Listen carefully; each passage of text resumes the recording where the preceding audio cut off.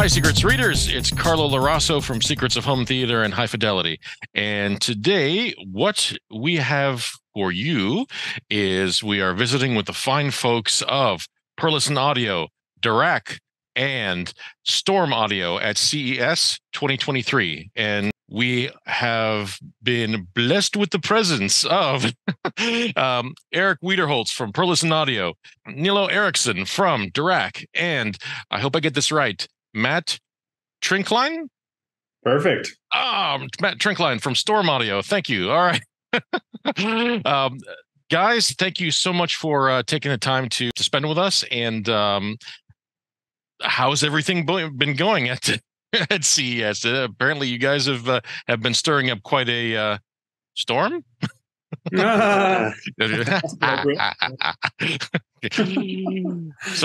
what's been happening? I know DIRAC's made the huge announcement with active room treatment, and I know Storm has an exclusive with them. And Eric, you guys from Perlisten Audio are there together to support and show off the capabilities as best as possible. So tell me about it. Go first. Yeah. Okay. Yeah, it's been a great show so far. We have 1 day left to go. Mm-hmm. We've been having demos every hour on the hour. Wow. And very well attained. And at some occasions, we even had applause and cheers. And that's really, really encouraging. Applause and cheers. That's neat. Yeah. I guess what I'm curious about is having not being able to be in the demo. What is with DIRAC active room treatment? What's the most noticeable difference that you guys can tell from actually being in the demo? I mean, I guess that's what I'm curious about. Well, we're in a very large suite here in the Venetian, with tons of different physical geometries around us. So it's a very less than ideal acoustic space. And, with the finite control aspects of DIRAC's ART technology, I'd say the biggest impact is taking out all of the reverberation and ringing from the low frequency in the room that we would never be able to do otherwise. Oh, okay. Sorry, go ahead. It's a level of control that for some people, because, we're so used to, what you get from a room, whether you have some room treatment, none at all, unless you have a, very, very nicely done acoustically designed space. We're so used to that reverberation that I think for a lot of people, it was almost disconcerting initially to have the level of control because you're just not used to it. Wow. And then, once you become aware of what's actually happening within the room, it's really, really difficult to go back. So one of the things that we've been doing is going between the ART calibrated profile and a non-calibrated profile where we just have level and delay match. And it's identical to what we have in the ART file. We took the same coefficients and put them in, and it's night and day. Really? It's that huge a difference? Yeah, I'd have to agree. That's really what the real benefit of the demo is it's so demonstrative about how different it is. And a lot of times you have recalibrations and you do a setup and you sit down and listen to it and you're like, yeah, it's different. I think it's better. This is night and day. This is one of those things that anyone, your 4-year-old can come around and you can talk to them about it. And they're like, oh yeah, there's bass everywhere. It's that easy to understand and perceive. And improve sound quality tremendously, bass impact, as well as impression and high frequencies. Sweet spot. It is really a wonder of how much that decay time that is affected at low frequencies, how much that also affects high frequencies. I think that was the biggest surprise for me of how much of a change that is. Wow. And it's pretty amazing. It's definitely a very noticeable difference. Is it easier to tell like for say when you have say like an Atmos track or something else going that has like discrete things moving up and down and around, is it much easier to track these things? Is it much easier to tell like those motions happening and stuff like that? Yeah, so we've had also some multi-channel tracks playing, so not only stereo. And what it does also in the higher frequencies is to have this continuousness of the soundstage. So you really get this tracking of the objects. Oh, sorry. Go ahead. I was just going to say image clarity, 360 degrees around is much more refined. Oh, wow. Now, what kind of a system are you guys running in there? Is it it's a full-on surround system? I'm guessing. Yeah, so we're running the S7Ts, the S7C, S4Bs as surrounds. We got 3 D15S subs and 2, one in the middle and the back. Oh, wow. And so, the technology is not based just to, multiple speakers. You could do it 2-channel, 2.1 surround speakers, but the more speakers that you have, the more support that you have to create signals from more positions to help that kill those modes throughout the room. So, it's not limited to you must have multiple speakers. And obviously that technology, as long as you cover the bandwidth needed, you have to reproduce that frequency in order to be able to reproduce a signal to cancel it. So the wider the bandwidth, the more ability to do a better job. And, even though we've got amazing speakers here, it doesn't take just great loudspeakers to do that, right? But it's nice to have them. It's nice to have them, absolutely. But it's a technology that really applies. You're fixing an acoustic problem. So if you have the ability to reproduce that signal, you can cancel it. So I think that's what's really great about it. So have you guys been doing like stereo samples along with multi-channel demonstrations as well, and the difference is just as noticeable from stereo to multi-channel? Yes, and interesting thing is that we apply the same profile for both stereo and multi-channel, so there's no need to switch back and forth depending on the source. Because you don't need a different profile for stereo or multi-channel. It'll the one will take care of them both. Yeah. Oh, wow. That's very cool. This is exciting. I wish I was there. This is awesome. So Matt, I understand that you guys will have the exclusive for this, I think, until later this year. Is that correct? Yep. DIRAC ART will be exclusive for Storm Audio until October 1st of this year. Okay. And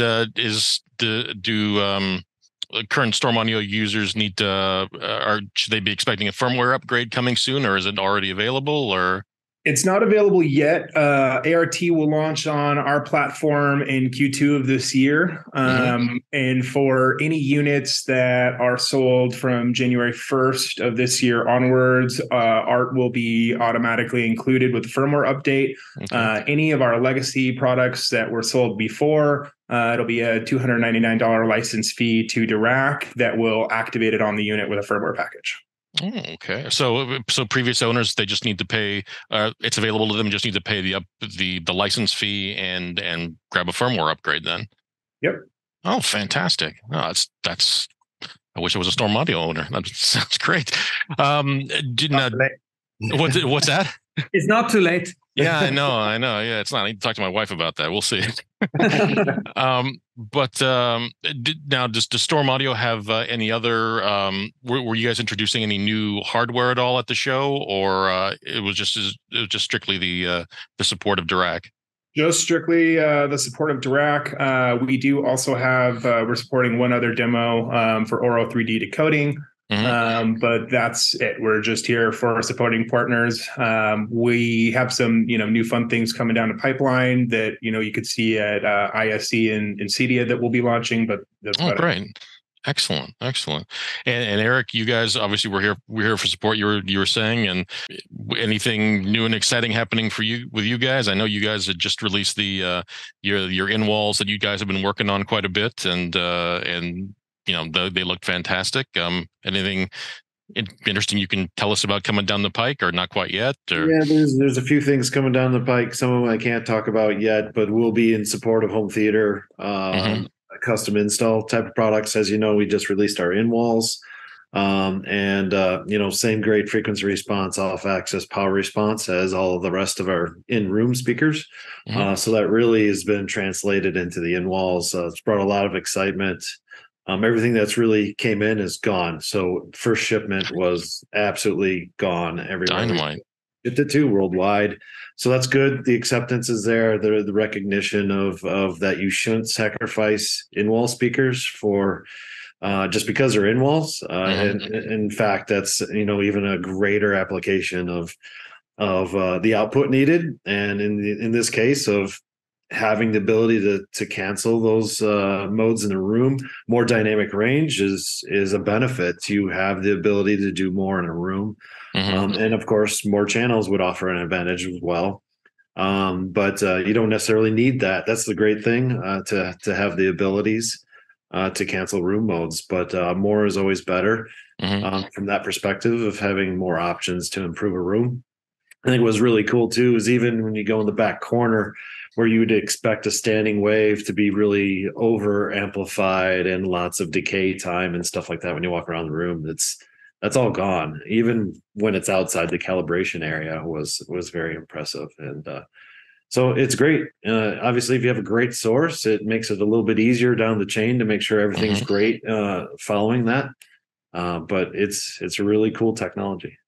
Fantastic. Oh, that's awesome. Well, I mean, it's, and I understand that there are some awards that have been received. Do you guys want to mention those at all, or a little hype about them? Let's go right ahead if you like. Sure. I think I'll grab this one if you want to grab that one. Yeah.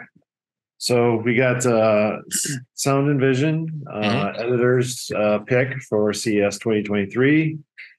And we got the AVS Forum Best of CES 2023. Very nice. And I'm trying to find a picture of residential. Yeah, here it is. And I have a copy of it right here on this phone. Okay. Hey, there we go. Nice. Residential Systems 2023 CES Picks Award. Oh my gosh, look at that. Dynamite. Well, it obviously you guys put together a heck of a demonstration because it looks like it's impressed, and that's fantastic. Guys, planning on partnering again for another show down the road, perhaps, or you never know. There's always that possibility. Wow. It's great to work with partners together, great partners such as Storm and DIRAC, and be included. So. I think it's absolutely positive relationship. Yeah. Fantastic. This guys, this is great. I know it has got to be the end of the day, and you guys are probably all you've had the candle burnt at both ends, I bet, because it's been pretty crazy, I'm sure. We're all still riding the wave of excitement, I think. Yeah. So, we won't notice until we're back home. Yeah. and coffee. And coffee. Yes. And lots of coffee. Oh, I'm sure.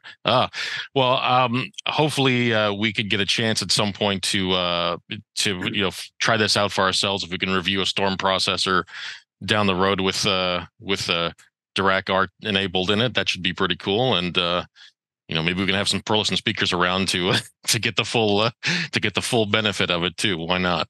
That's for sure. That's awesome. Well, guys, this has been absolutely fabulous. Nope. Thank you for your time. We appreciate it. Thank you for having us. Yep. No, thank you very much. No problem. Thanks so much, guys. Really appreciate it. And please have a great rest of your show. And grab something to eat and drink tonight. You guys probably could use it. Yeah. Done. You got it. Thanks so much, guys, for everything. I appreciate it. Take care. Yep. Thank you. Bye. Bye, Colin. Bye.